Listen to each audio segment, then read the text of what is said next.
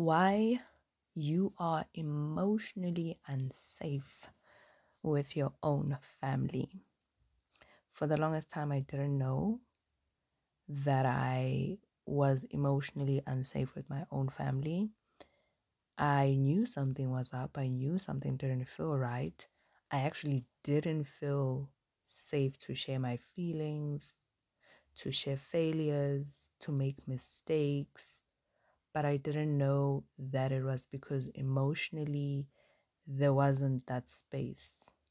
It wasn't a safe space to express myself, to be emotional, vulnerable, sensitive, and just fully seen or even exposed in terms of like failing, flaws. That is something that was not tolerated in my family. That is something that my mother did not tolerate. Now, this is not something this is always just hard for me to explain. It wasn't something that was so explicitly seen that it wasn't an emotionally safe space. It wasn't as explicit as you would think it is. It wasn't my mother saying, don't share your feelings or stop being a crybaby. It wasn't as explicit as that, which I think is why it took me forever to realize that. And I thank the Lord, honestly, because He has just revealed this to me. I think I would still just be confused. I'd still be empty. I'd still be anxious. And I'm still dealing with those things, but I just didn't know before what was the root, what was the cause. But being guided by the Lord and trusting Him, He has revealed this to me, that I grew up in an emotionally unsafe space. Some of the things that my mother would say, though, were things like, if something is going on in my life or one of my siblings' life, she would say, don't react in a certain way, or don't worry or stress yourself, or something along those lines, because it's gonna make her stressed or it's gonna hurt her.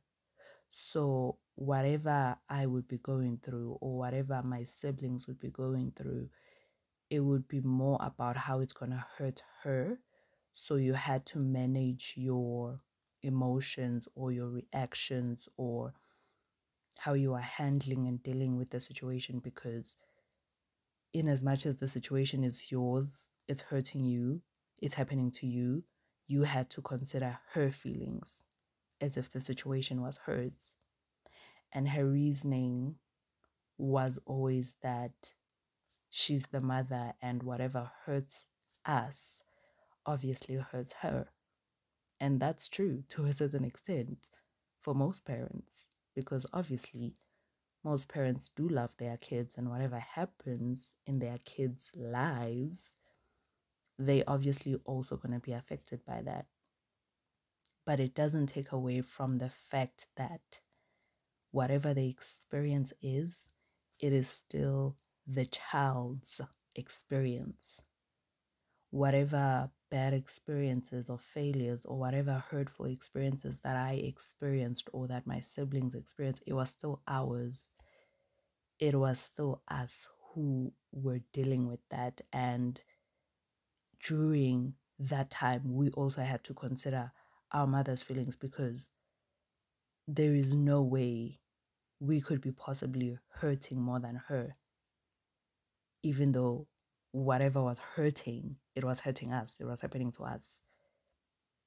And I never understood that, because even with her, loving my mother, whenever she faced a situation, obviously I would also be affected, because I know that there's something that's bothering my mother or it's hurting my mother, or there's just this uncomfortable circumstance. Obviously, I would also be hurt or just, be affected by that. But it would never be about me, because I understood that she's the one facing that. I could never be in a position where I'm saying, oh, don't stress about this, or don't complain about this, or don't show your emotions, because, by the way, she never said don't show your emotions, but the way she would say it and how she would make you feel, it was actually indirectly saying that. Again, this is something that happens in a very subtle manner. But even as a kid, when something would happen to my mother, in as much as I was affected, I would feel sad for her, with her. I knew it wasn't my situation. I could never feel as much pain as she was feeling regarding whatever she was going through. But when it came to her children, she wanted the opposite. She wanted us to understand that what's hurting us, what's happening to us, is hurting her more, which was always confusing to me because, but it's not happening to you. It's happening to me. I understand that as a parent, you are affected. You supposedly love me. And I say supposedly because I'm questioning a lot of things right now, but that's like an episode for another time. But why are you affected so much so that I have to put my pain aside, me, the one going through the thing, and think about you? How does that make sense? It doesn't make sense. It didn't make sense. I was a kid. My mind was underdeveloped, but it didn't make sense then. And now it's even more clear that, yeah, that definitely didn't make sense. And so it would be those kind of things. And still is. It still is. Just that the difference now is that we've grown up and we try to stand up for ourselves. It's not easy because technically my mother is an emotional abuser, and I've sympathized with her all my life, from, thinking, knowing the kind of childhood she had. But now I see that it was all just a justification for her treating us the way she did and the way that she still does. And having a horrible childhood or a traumatic, and as far as I know about my mother, the only traumatic, maybe there are other things she has never shared, the most traumatic thing was that her mother died at a very young age. She was still young and left with her siblings. They fought to have a home. Things like that. That's a hard childhood. That would obviously scar a lot of people. That would obviously live some scars and just a lot of issues. And so for the longest time, that story was the justification in my mind as to, oh yeah, she just had like a terrible childhood, so that's why she's the way she is. And I also think that's the story she kind of pushed on us, so that we would always sympathize with her and we wouldn't really see or like notice how she was really treating us. And now I just don't think that it justifies being emotionally abusive to other people, because we are all responsible, as I've started learning. We are all responsible for who we become. Traumatic things unfortunately happen. Experiences that change us, that scar us, they happen. It's part of life. It's sad, it's unfortunate, but it's part of life. I love this quote that I once saw on Instagram. It says, "It's not your fault, but it's now your responsibility." It's not your fault. It's not my fault. It's not anyone's fault for having a traumatic childhood or experience. It's not anyone's fault for having a bad experience, whether that's in a romantic relationship, family relationships, whatever the case may be, it's not your fault. But it's now your responsibility to be better, do better. And my mother has not taken that responsibility.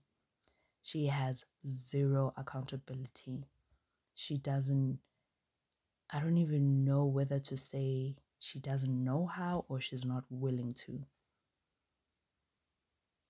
And so growing up in an unsafe, emotionally unsafe environment left a ton of issues and scars in me. And I'm mad, I'm angry, I'm upset. I don't even know how to be with my family right now at this point. I am finding it very challenging to be living with my family at this stage where I am discovering and uncovering so many things about my childhood because I'm so angry. I'm so upset at the fact that I never had an emotionally safe environment. I had a safe environment physically. My mother made sure we always had a roof over our heads, a plate on our table, clothes on our backs. She did that. And I will be forever grateful for that. Because other people didn't have that, other children didn't have that. But it doesn't take away from the fact that I also needed emotional care. I also needed a mother who cared, who saw me, who put my emotions first as the child. I'm the child. For the longest time, I'm even getting angry as I'm speaking. For the longest time, I put my mother first as if she is the child. I was the child. We were the children. It's not right for a child because I often felt like I was the mother, not only to my mother, but to my siblings, because she gave me that position and my siblings just went with it. So I had to take this motherly position, but I was a child. I was the one who was supposed to be put first. My emotions, I was the one who was supposed to be taken care of. And sure, I can reason all day that she also had a lot on her plate, a lot on her mind, but till this day, nothing has changed. So for me, that doesn't justify it anymore. It just doesn't cut it.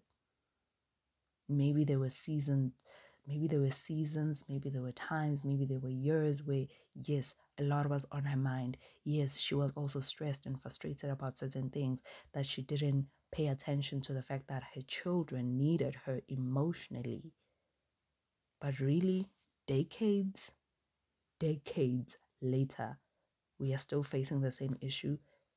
No, that doesn't justify it. It just means it's who she is, and she hasn't taken the responsibility to become a better person regardless of her childhood, regardless of her traumatic experiences. There are people who have gone through the most terrible things ever, who have had the most traumatic childhood experiences, but they became better people because they took the responsibility. Why should other people suffer for what they didn't even do to you? It's understandable that you might still have hurt, bitterness, anger, totally understandable. But why should everybody else who did nothing to you, why should they suffer for that? That's why it becomes your responsibility to be better. And my mother did not make that choice and hasn't made that choice. And it looks like she will never make that choice, which makes it increasingly hard for me to be around her. At this point, I'm really wishing that I could just be somewhere else, go somewhere else. I wish my circumstances were different so that I could get my own place. And I almost even wish that I lived so far away, even overseas. because I'm scarred, I'm wounded. And I'm praying because as the Lord has revealed this to me, I'm praying for healing. I'm praying for healing. A prophet once said, I don't know if this is in the Bible, but a prophet once said that the Lord reveals to heal. I'm trusting that the Lord has revealed this to me because it's almost as if I was blind to how emotionally abused I was, because maybe I needed to be blind, because maybe I needed to not fully see it, because maybe it would have crushed me. Maybe I wouldn't have been able to process it. But now, as a young adult, I think maybe I am better at processing and digesting this, even though it is so painful, so heartbreaking, so upsetting. But I think the Lord shielded me from fully realizing what was happening and how emotionally abusive my mother was and still is. And so I am praying for healing. Those words, they keep playing in my head, that the Lord reveals to heal. And I'm praying that over my life, that the Lord heals me, heals the pain. It's almost like if someone punches you like they punched you years ago, and then years later you feel the pain. That's how I'm feeling. Like someone punched me years ago, but now the pain is just, it's hitting right now. What makes it worse is that the person who punched me years ago hasn't necessarily stopped punching me. Maybe now they're just doing so it's differently. They're doing it differently. They're still taking jabs at me. And now it's just all resurfacing. It's all coming up and it's all hurtful. It's all painful. And it hurts that I can't even talk to anyone about this. Not other family members, not even friends, not people at church, nobody, because I know no one would understand, because you just have to respect your mother, right? Even though an emotional abuse is a hard thing to describe, to talk about, especially if it is subtle, like the way it was for me and my siblings, because it's not like my mother was just screaming at us every day, telling us that we're stupid, that we're never going to make it in life. It wasn't that. That is what frustrates me, that it is the most, oh my word, I don't even know the word for it, because it was so subtle, but you felt it, and the results, they show. I see it in my other siblings. I see it in myself.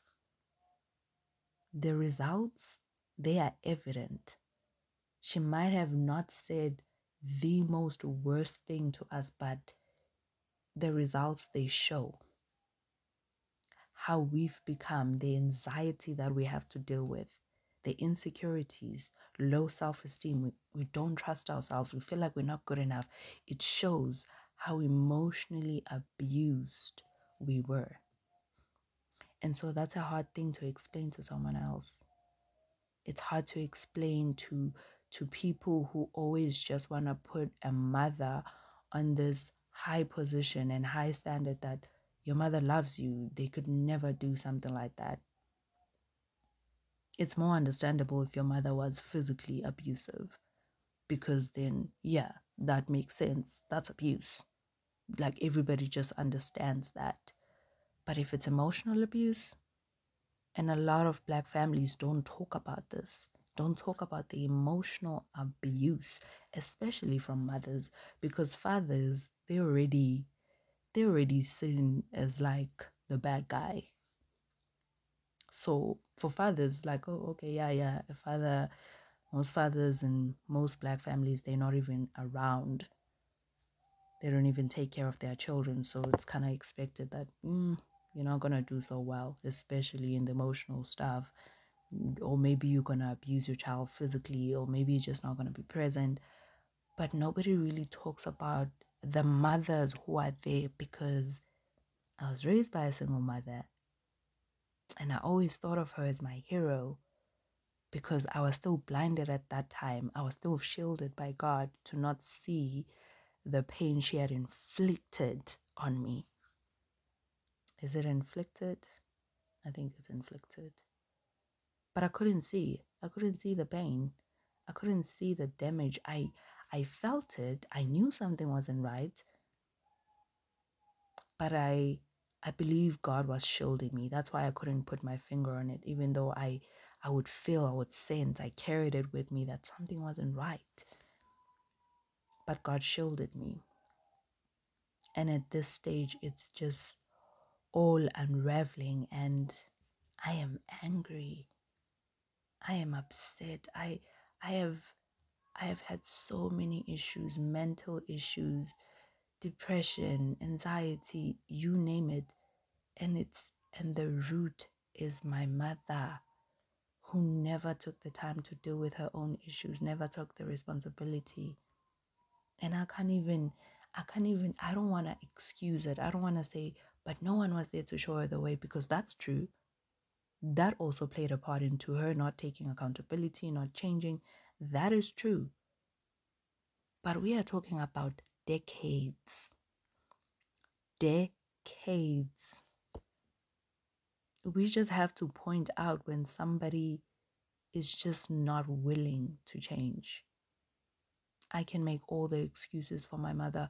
We can sit here and make all the excuses for our mothers, their childhood, the romantic relationship, their relationship with the father, how things just didn't work out for them, how their dreams didn't come true.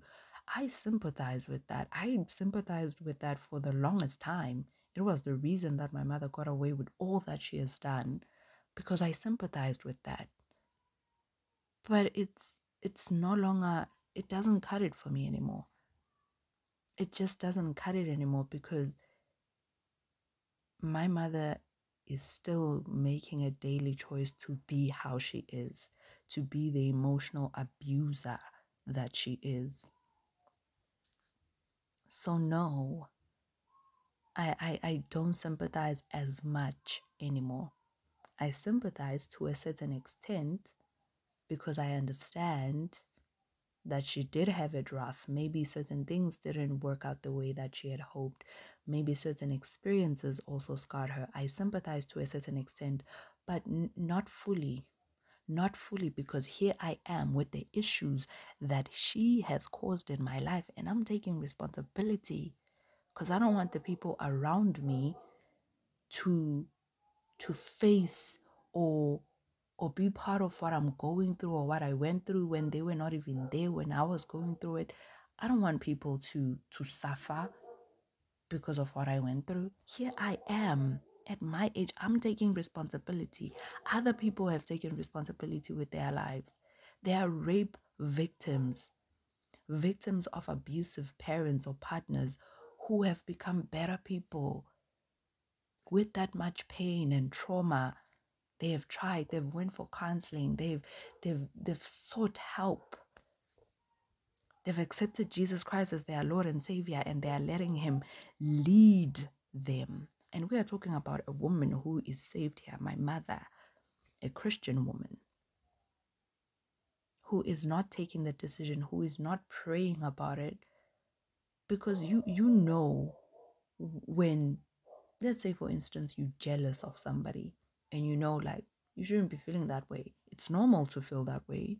It's normal to be envious, to be jealous, to be angry, to be bitter, resentful. It is normal.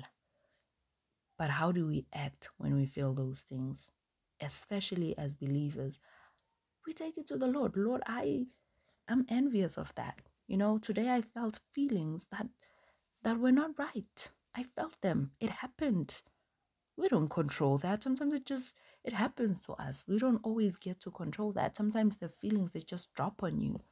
The anger, the bitterness, the jealousy, it drops on you. But what do you do about it? Do you just stay there?